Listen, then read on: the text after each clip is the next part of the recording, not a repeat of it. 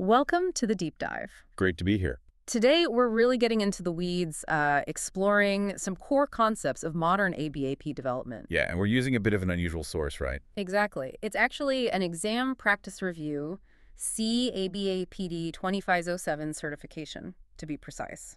Which sounds dry, maybe, but the questions really hit on fundamental stuff. That's the idea. Our mission is to pull out those key nuggets about, RP, CDS, ABAP Cloud. The big ones. Right, and make them clear, relatable for you listening. We want to go beyond just test answers and get to the why. Absolutely. I think looking at these technical questions is really valuable.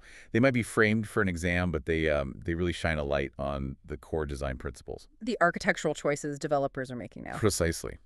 Understanding these points is kind of a shortcut, a shortcut to grasping how you actually build robust applications, especially in ABA Cloud. Good point. And just for context, that exam is like 80 questions, multiple choice, some multiple response to. A fair bit to cover. Yeah, 180 minutes. And you need about a 65% to pass. So it does demand some real understanding. Which is the level we're aiming for today. Okay, let's dive in. ABAP, a RESTful Application Programming Model, ROP. It's central, right? Totally central to modern ABAP. So when you're building with ROP, let's unpack this. What's the key thing, the object maybe, used to define how data gets created or updated or deleted? Okay, yeah, the cornerstone there is the behavior definition. Behavior definition, right. Its whole job is to specify the business logic for those CUD operations: create, update, delete. Ah, okay. It tells the ROP framework exactly which operations are allowed for a particular CDS entity. So for your specific data model piece. Exactly. And just as crucially, it defines the rules for how those operations work, like what validation needs to happen. Makes sense. It's like the rule book for that entity. Pretty much. Yeah. It centralizes that logic, which is a huge step up for consistency and maintainability compared to scattering code everywhere. Okay, so you've got your data model. You've defined its behavior with the behavior definition. Got that foundation. Here's where it gets interesting for actually using it. How do you make that accessible, as a service endpoint for other apps or UIs? Right, the exposure part. For that, in RAP, you create a service definition. Definition, okay. This is the object that takes your CDS entities and, importantly, their defined behaviors. The ones from the behavior definition. Yes, exactly. And it bundles them up as part of a specific service. So it's like declaring this stuff is available. Precisely. The service definition specifies which parts of your data model are included in the service.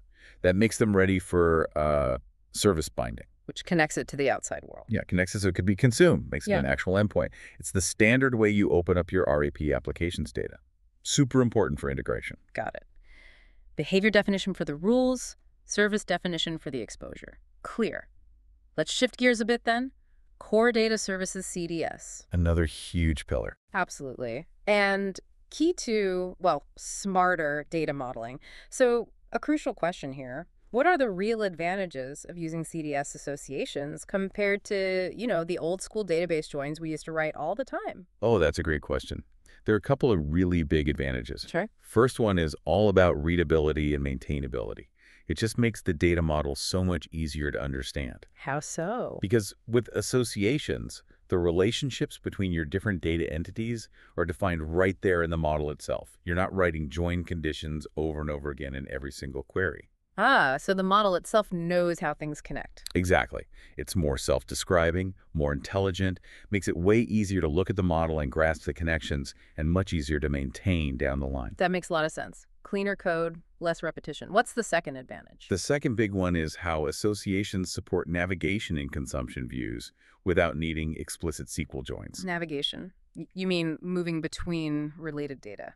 Yeah. You can navigate between entities directly in your CDS views using the path defined by the association. You don't have to manually write the join on clause every time you want to pull related data. Okay, that sounds much cleaner. It really is. It makes your queries, especially in consumption layers like Fiori elements or analytics, much more modular and, frankly, easier to write and understand.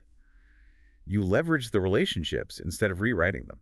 That's a definite aha moment, I think, for anyone who's wrestled with complex joins. Just cleaner, more intuitive. Totally. It's a much more elegant way to handle relationships. All right, let's pivot again, this time to the ABA Cloud environment. It has its own set of rules, its own focus on stability. Very much so. Governance is key there. So thinking about APIs, what's the significance when an SAP API is marked with a released status in ABI Cloud?